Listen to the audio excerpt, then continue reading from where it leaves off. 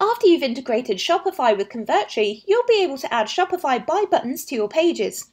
So here's how to do that via HTML. First of all, we need to create a buy button in Shopify. So head to shopify.com and log in using your credentials. Then click on Settings in the left-hand menu. Next, click Sales Channels. Click on Add Sales Channel. Then choose Buy button.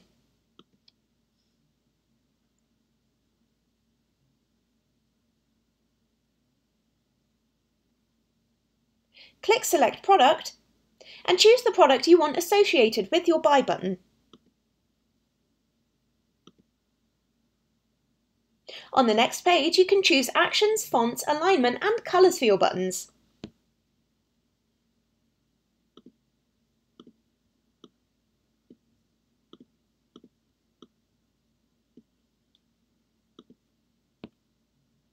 And when you're happy with your design, click on Generate Code.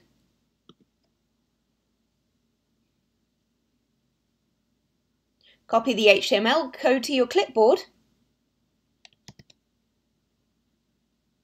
And we're ready to add the Shopify button to your Convertri page.